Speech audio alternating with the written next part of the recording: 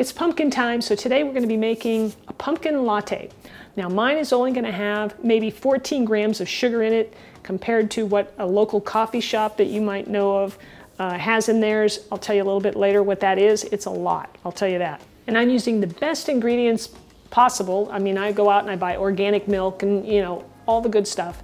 And it's really delicious. You're going to feel good about it. There's no chemicals in it. It's just clean, good food. In fact, it is so delicious that I would say you could leave the coffee out and serve this to your kids and they can have their own little pumpkin latte. All right, so I'm Rockin' Robin and I'm going to show you how to do it right after my chef joke. Okay, here's our chef joke number one. What is a barista's favorite exercise at the gym?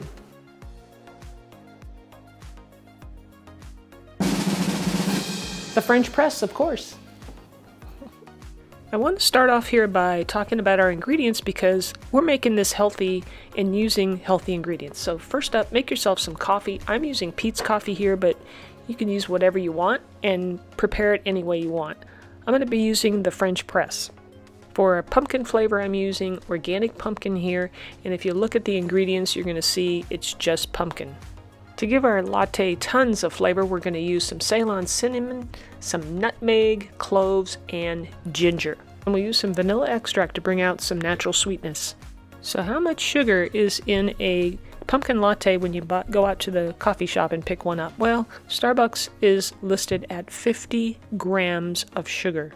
We're not doing that here today. We're going to cut this back to about 14. And we're going to do that by using coconut sugar. Now, if you read the ingredients on the package, you'll notice that 1 tablespoon of coconut sugar is about 7 grams of sugar.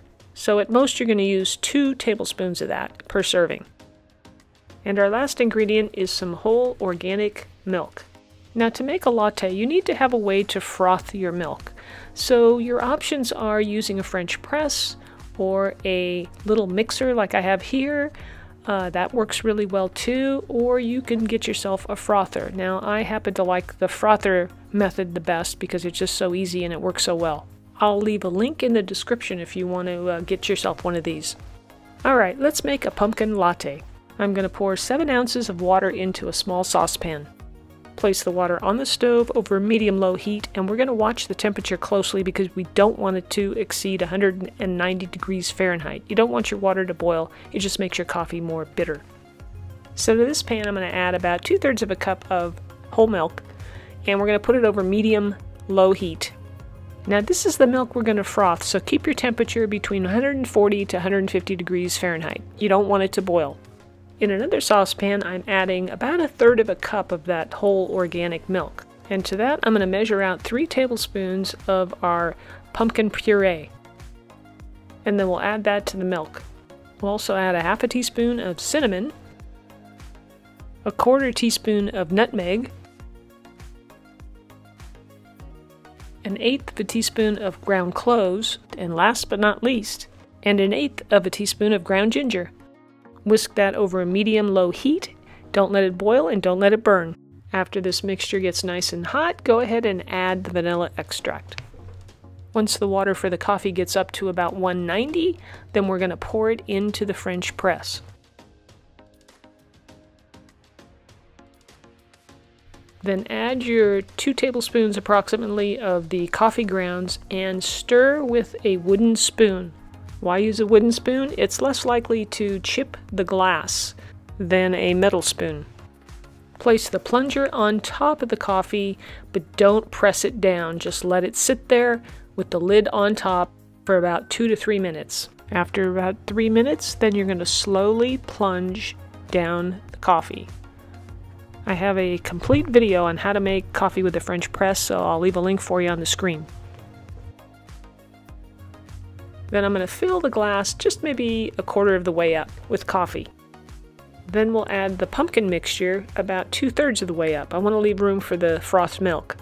Now once your milk gets up to about, mine got up to 150, then I would go ahead and pour it into a larger French press, and then we can use that to plunge and actually froth the milk. Now you'll notice that the milk increases in volume as it gets more air put into it. Take the plunger out and then fill the rest of your glass with frothed milk. Nice and creamy and delicious. Give a little dusting of cinnamon or nutmeg and you're good to go. That is delicious. Now if you want to make that pumpkin latte for, let's say, your kids in the morning, go ahead and mix it up like we did, just the milk and the spices and the pumpkin and the vanilla, and then pour it into your glass. You know, you can scrape it and get it all in there, and then just top it off with your milk froth. And for this demonstration, I'm going to show you using the milk frother. I really like this thing, and I think it actually does the best job. So you just pour the milk in there, plug it in, push the button, and voila, you wait for it to stop, and some good milk froth comes out. And look what you end up with. Beautiful froth. It's just perfect. Finish it off with a little sprinkle of cinnamon, and your kids will absolutely love this. And even you, for that matter. Okay, it must be time for chef joke number 2. Here we go. What do you call 2 coffee mugs sitting on a shelf together? A happy couple. Now here's a dessert you probably didn't know was on my channel. Nutella chocolate chip cookie ice cream sandwiches. These are amazing. You really should give these a try. Click the link on the screen and it'll take you right to the recipe. I hope you enjoyed today's video. If you did, let me know by smashing the like button and leave me a comment. Maybe you have a recipe request. I'd love to hear from you. All right, we'll see you back here next week for another Rockin' recipe. Cheers.